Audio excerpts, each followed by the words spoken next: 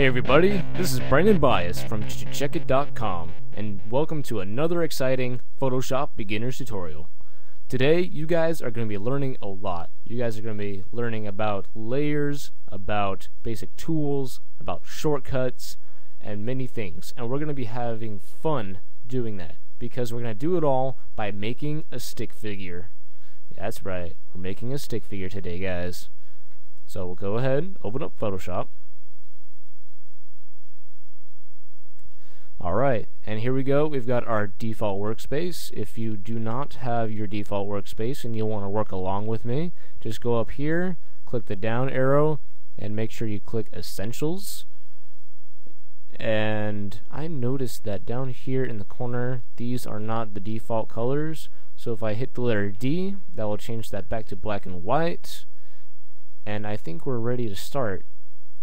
So, first thing we want to do, hit File, New, or Control N for those of you that like shortcuts, and we're gonna leave the name the same, but our width we're gonna make 720, our height 480, our resolution is gonna be 72, and make sure this is all in pixels. We do not want this to be in something like inches, because that will be freaking enormous.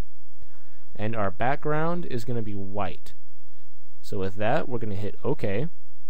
And we got our document here, and the first thing we want to do when we're making our stick figure is give him a head, right? So we're going to start off and make a new layer right here with this create a new layer button down in the bottom right hand corner, and we're going to change the name of layer 1 by double clicking where it says layer 1, and we're going to call it head. Who knew? And if we go off to the left here where all of our tools are, we're going to click and hold, and we're going to choose our rectangular marquee tool, or the letter M. Now we're going to go ahead and click and drag, and I think that'll be good enough for our head. I'm going to put it down here-ish. And we want to fill this with our foreground color, which is black. So to do that, you just hit Alt Backspace, and it fills it up with black for you. And we want to get rid of this selection. So to do that, you can either just click on it, or you can deselect it with Control D.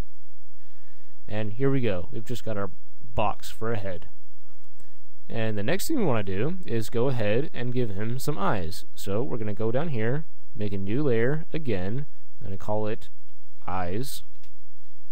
And going to go up back to this tool, but instead of rectangular marquee, we're going to use elliptical marquee, and we're going to click on our foreground color so we can change it, and we're going to make it a bluish kind of color. Hit OK, and we're going to click and drag so we have a circle.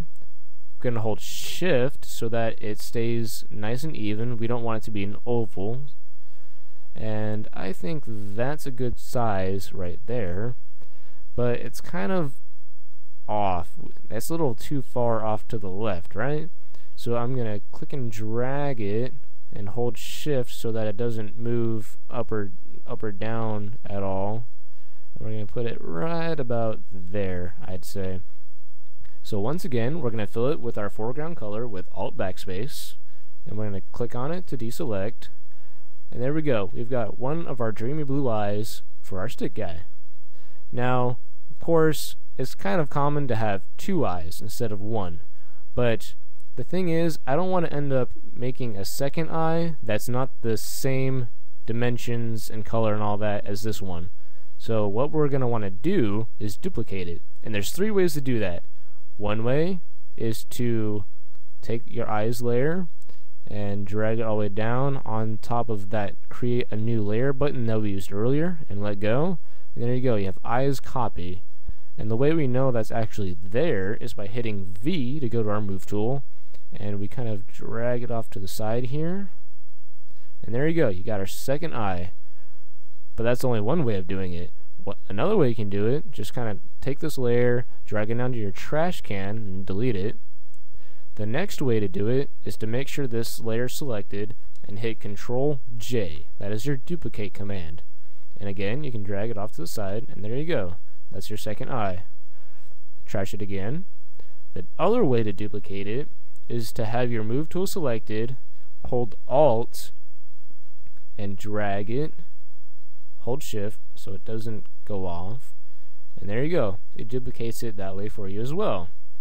There you go. You have 3 ways to duplicate something. Good job. So now that we're done with our eyes, I want to give him a smiley face.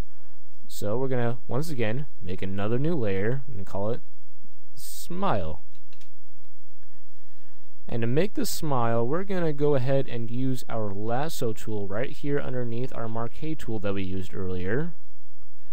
And let's see, I do not want him to have a blue smile. Instead, I want him to have kind of a reddish pinkish one. So I'm going to click on our background color and we're going to make it that color that we want. There we go. Now our background color was changed to that pinkish red color. And we're going to go ahead and make a smile. I'm going to let go. And now I'll make a line across to the other side where I started. And that actually looks pretty good to me. And when I'm making a smile, I kind of want the edges to be feathered a little bit. In other words, I want them to fade off to the sides. So you want to go up here and make sure your feather is set to 5 pixels. Normally it's 0, but now you want it set to 5. And with that, you want to go ahead and fill this up with your background color instead of your foreground by hitting Control Backspace.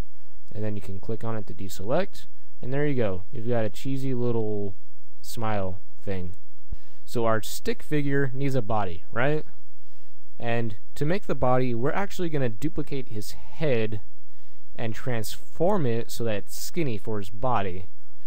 So we're going to go to our head, hit Control J and duplicate it, hit V to go back to your move tool, and click and drag down. And if you accidentally go off to the side, then you just hold Shift and that keeps it perfectly aligned. And if you get it close enough, it'll automatically snap to the bottom of that other box that we have before. So we want this body to be skinny, right? And before I forget, we want to name this body. Oops. Body. And to do that, we're going to hit Control T, which gives you the transform tool. And you'll get this box around the box you already created, no pun intended. And you are just going to grab onto the side and drag it in. And if you hold the Alt button, it'll kind of squeeze in on itself like that.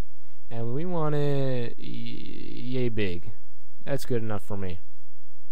So if you hit enter, it'll close out the transform tool. And there we go. We got our body. And it looks pretty dang good if you ask me. Now, if I were to try and make legs for our stick figure, they would be a little bit too long and they would go off the page. So if we want to move this guy up, we're going to go ahead and click the head layer, hold Shift, and click the smile layer, and that'll highlight all of these layers that we have here. So now we can move them up, again holding Shift so that they don't stray. Let go, and there you go. Now we have enough room for our legs.